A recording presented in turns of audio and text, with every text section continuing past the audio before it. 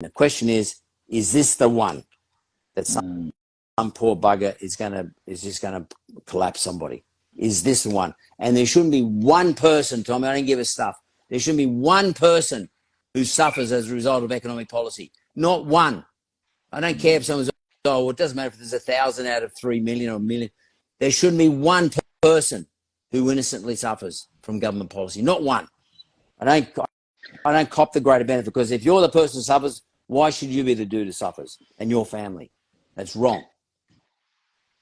The one thing that you've really hit home, and I'm seeing it happen, Mark. I haven't seen it happen in my time I've been living here. It's my whole life in Australia. You hear about it in other countries.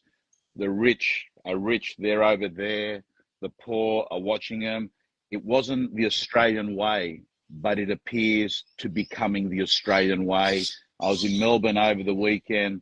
I was watching these people in their 50s and 60s, nice cars, get out, going to the races, life's good, dressed up.